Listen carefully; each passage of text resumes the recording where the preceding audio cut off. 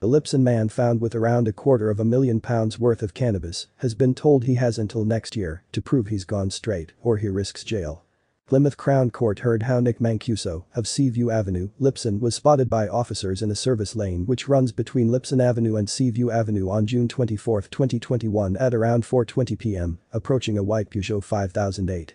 He was seen to open the boot and remove 2 large holdall bags before heading back to his home.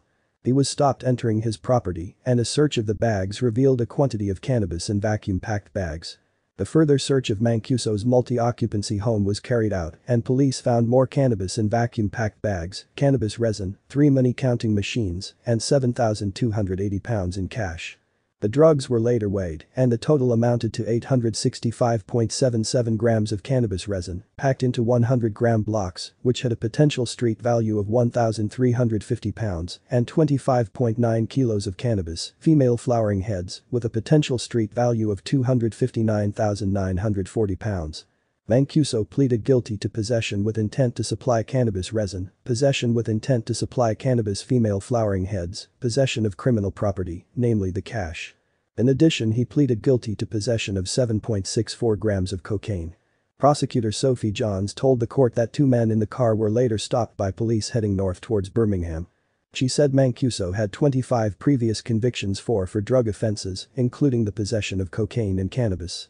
In mitigation, his advocate Chris Cuddy said the probation report described Mancuso as a human dynamo, and he was likely to have ADHD, attention deficit hyperactivity disorder. He said Mancuso has had to wait 18 months for the sentencing hearing, which had been an enormous burden on him. He said that Mancuso's role was purely as a warehouse storeman, that he had no wealth to speak of, and that it was not known what happened to the 2 men in the car, as there had been no further police investigation. He said the car was not Mancuso's, nor was the money found, with only the small amount of cocaine being his for personal use, effectively the only benefit he received. Mr. Cuddy described Mancuso as the bottom of the food chain and said his client was open to the police during interview. He noted that while the probation pre-sentence report suggested the 28-year-old was at a high likelihood of reoffending, Mancuso said he was a changed man. As for the money-counting machines, Mr. Cuddy said they were given to him by those further up the chain and told that his role would occasionally include receiving money which he would have to count before passing on. Judge Peter Johnson told Mancuso he noted his early guilty plea, but also the substantial amount of drugs found in his possession. He said it was accepted that he was just warehousing the drugs and that he suffered mental health issues. He also noted the delay in the sentencing and the remorse he had shown.